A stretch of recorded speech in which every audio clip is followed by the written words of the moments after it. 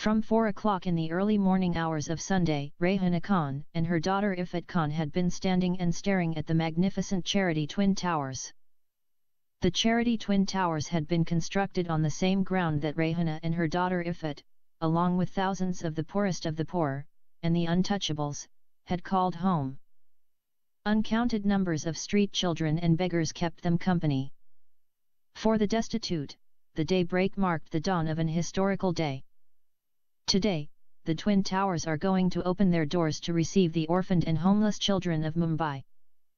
The Charity Twin Towers had been built by an anonymous American family to provide sanctuary for these unfortunate Indian children.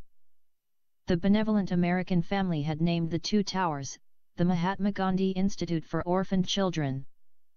Since the inauguration is only scheduled at noon, some of the attendees have decided to go to their places of worship and offer thanksgivings to their gods. Not far from the towers, there are scores of Muslim mosques and Hindu temples, and a single Christian church. In India, a person's religious affiliation is prominently announced by their name or their outward appearance. In case of women, their clothes reveal not only their religious affiliation but their social status as well.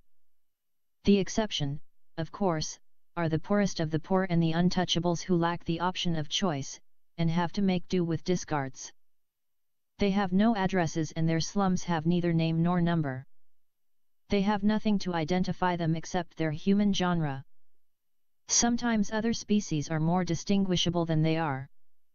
Like many other beggars, Rehana and her daughter Ifat left the huge crowd and headed to their place of worship to offer prayers of thanks for the Twin Towers. It took them a couple of hours to come out of the huge crowd, pass through the many Hindu mandars and Muslim masjids, to reach the only Christian ecclesia in the biggest slum area of Mumbai, which called Dharavi. Dharavi would be correctly called a large open public washroom. People, old and young, urinate and defecate openly in the streets. Therefore, human refuse scattered everywhere, amidst strewn household garbage and discarded items no longer worth salvaging. Human excrement was all around, some fresh and some crusty and dry.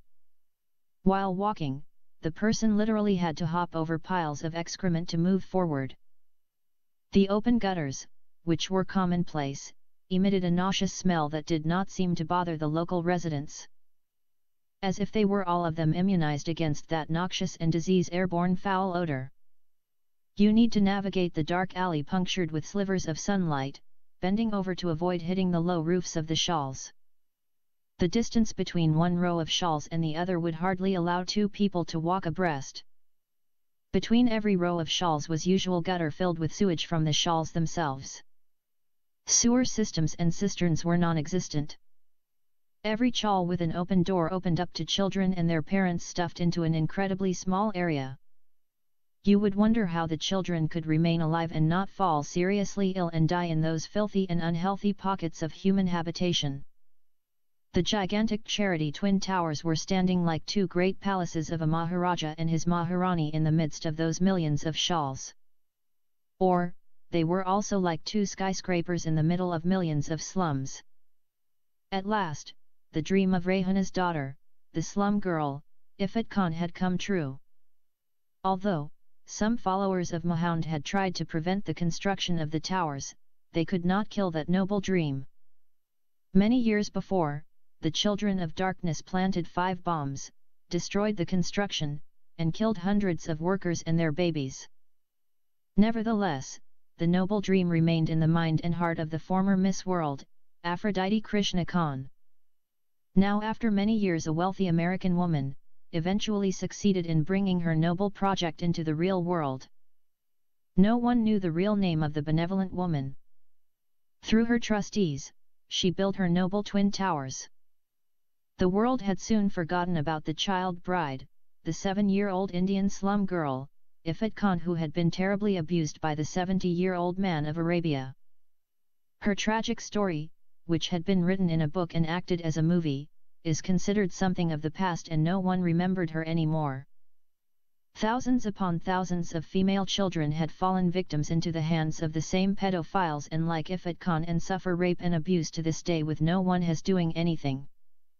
Child marriages are lawful and practiced in broad daylight in the religion of Islam after the example of the Prophet Muhammad and his child bride, Aisha bint Abu Bakr. For 10 years, Christina, her husband Michael, her mother Rayhana, and her 2 daughters, Aphrodite and Ifat, went underground and hid themselves from the Muslim terrorists. Although the fear of Islamic retribution is always a lingering fear in their hearts, the family never abandoned their dream of building a shelter for the destitute. They took on all risks and built the gigantic charity Twin Towers for the poor children of Mumbai. During those 10 years, Ifat Khan became so rich that her bank balance exceeded $1 billion. Following the wise advice of her loving husband, Michael Lewinsky, she started import and export business between India and America. Her business was so flourished that in a few years her millions of dollars multiplied until she became a billionaire woman. After her miraculous rescue, Christina Lewinsky decided to pay homage to her childhood name, Ifat Khan.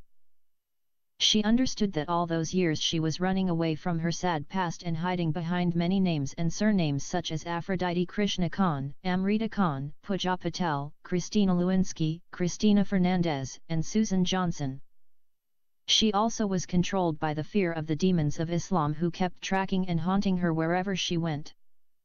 No matter what first names and last names she used to hide from them, and no matter which place she went, still they managed to find her and attempted to assassinate her. Their last assassination attempt was carried out under perfect and flawless plan. All perpetrators thought that only if she was in the Qabristan, the cemetery, then she could escape their well-masterminded plot. One of them said sarcastically, "Even if she was in the grave, we would dig her out and piss on her and burn her remains." When they kidnapped her, they imprisoned her in their basement and tortured her day and night. She felt as if she was in the den of lions or cast in the fiery furnace. God closed the mouths of the lion and his lioness and extinguished their raging flames.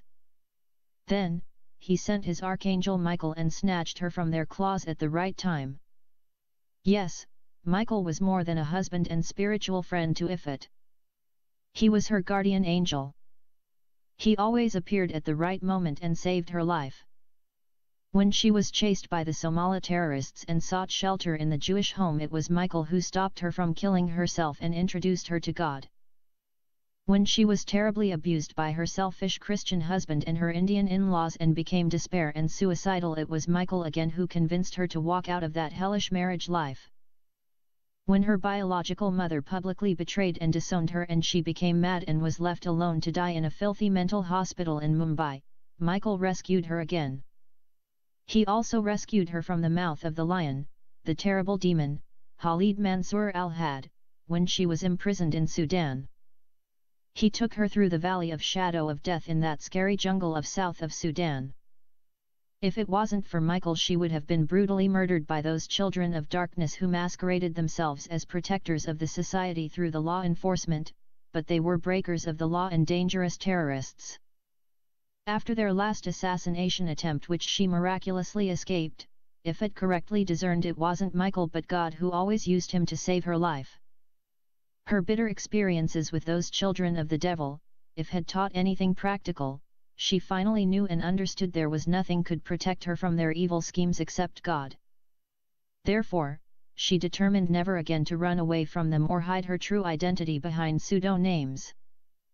She remembered the Lord's words, which he spoke concerning those children of darkness, "Do not fear those who kill the body but cannot kill the soul, rather fear him who can destroy both soul and body in hell." Matthew 10:28. Christina Lewinsky changed her name once and for all to Ifat Khan and convinced her husband to go back to his former angelic name Michael Lewinsky. On that historical day, after offering their prayers and attending the Sunday service, Rayhana Khan and her daughter, Ifat Khan returned to their former home to continue to wait with other destitute for the inauguration of their charity institute, which consists of 2 identical twin towers. They were disguised as beggars among the destitute, waiting patiently for its hour of inauguration. Although, today she is still considerably wealthy, Ifat decided to come to the level of those poorest of poor and experience their suffering and agony. Her mother and she were once one of them. They lived and suffered like them. They were slum dwellers and poor of the poorest. Ifat could not remember her early years of her childhood very well when she was also one of the beggars of Dharavi since she left when she was merely 7. She left penniless, but God brought her back with a bank balance of over $1 billion. She stripped herself of all her costly ornaments and expensive clothes. She put on sackcloths and rags and walked barefoot like them. Her fate in life took her from her family's slum that was made out of the discard boxes collected from the garbage containers of Dharavi and placed her in a cage made of pure gold. From the age of 7, she lived in richness and decked with gold and diamonds from head to toe. Nonetheless, she wished that her destiny had not taken her from among the poor to the rich and selfish men who used and terribly abused her.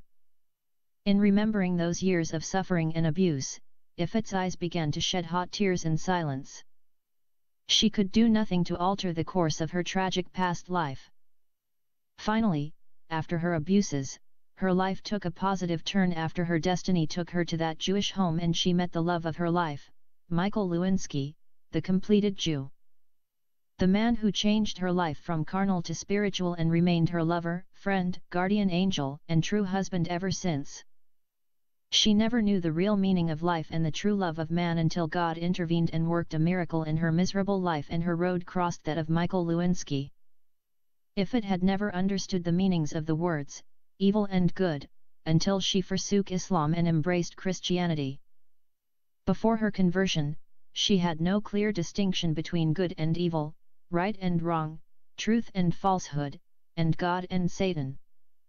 For a very long time she lived among people who mistook evil for good, considered rape marriage, abuse enjoyment, and draw pleasure from the suffering of innocent children.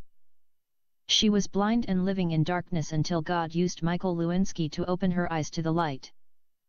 Today, she has the most loving life partner in the world and living the most happy family life with her loving daughters Aphrodite and Ifat, and her dear mother Rehana Khan.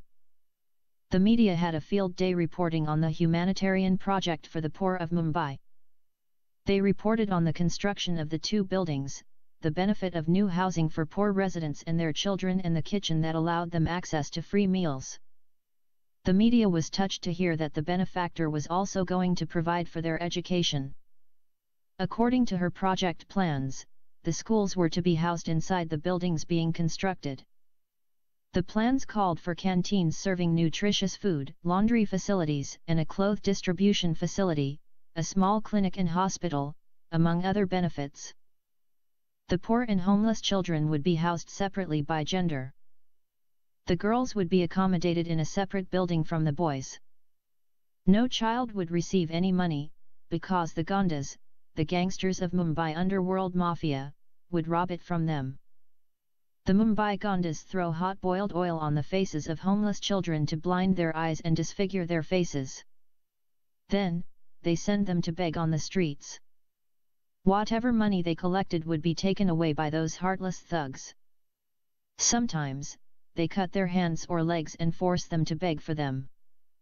Poor girls would be forced to work as prostitutes and whatever they earned would be taken from them. They only feed them and give them small huts to live in. Child abuse is an unheard of concept in India. Children as small as 4 and 5 years old go to work wherever they could find someone to employ them. Education of children is an option left for the parents to decide upon. Untold numbers of children in Mumbai are homeless. Those street children are easy prey for the Gundas. The children of the charity Twin Towers would instead be provided with free accommodations, food, clothing, medical attention, and education. The plans already called for a small private hospital in each building and for a small army of doctors and nurses to run them. Besides the schools and hospitals, each tower housed a Christian church.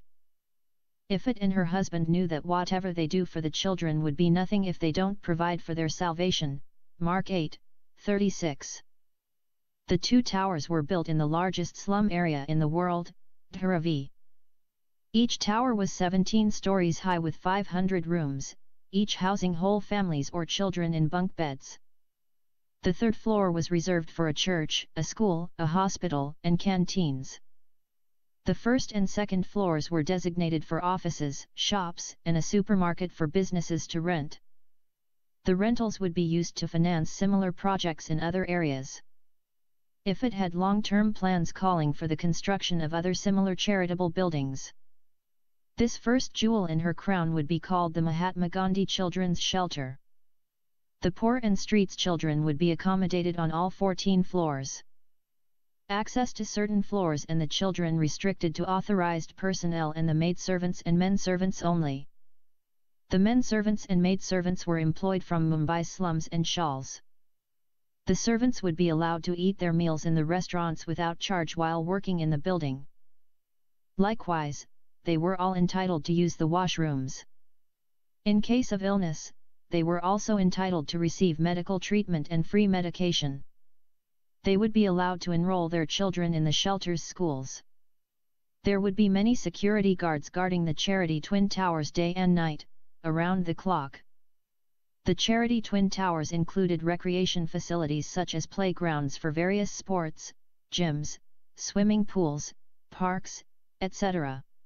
Although India allowed child labour, the children of Mahatma Gandhi Children's Shelter would not be put to work with the exception of domestic chores.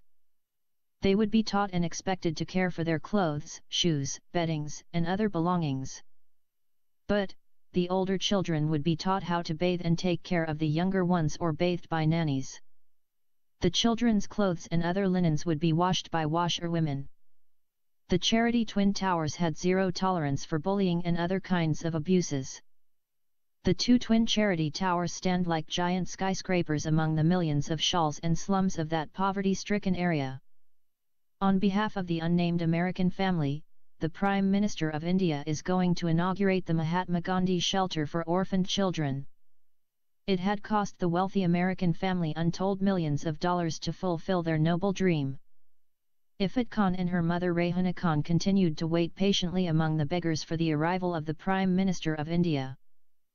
Ifat knew that her loving husband, Michael Lewinsky, and their lovely daughters, Aphrodite and Ifat would be watching the great event on the TV in their deluxe rooms at the 5 Stars Oberoi Hotel.